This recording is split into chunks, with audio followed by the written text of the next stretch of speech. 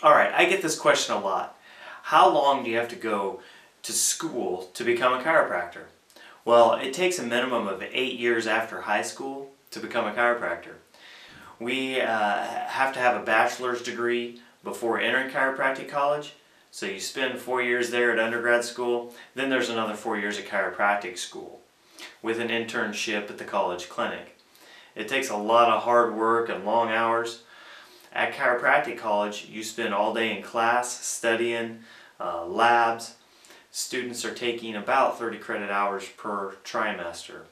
Trimester meaning 3 semesters a year, so you end up going all year long.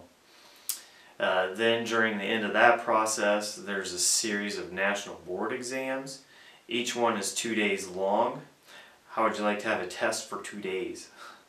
After that, there's state board exams and tests, depending on which state you want to practice in. Now, I have included my course transcripts from Palmer College of Chiropractic, the best chiropractic college in the world, and that from KU Med School for the last 4 years of postgraduate in order to, receive the doctorate. So check those things out below. Our goal is to help as many people as possible regain their health in the most natural means possible. So we need your help in accomplishing this.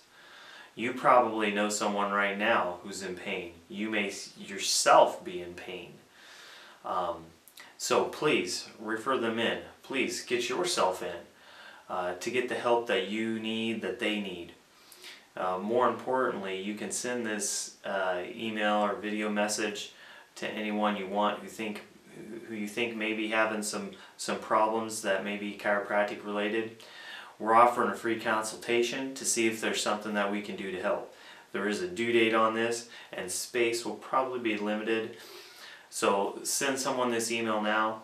Send it out to everyone you know. It makes no difference, but it will make a huge difference in the person you send it to and the amount of pain that they will hopefully be eliminated by getting the care they need. So check out the flyer below and all the details. Forward this to someone. And I want to thank you again in advance and hope you have a blessed and healthy day.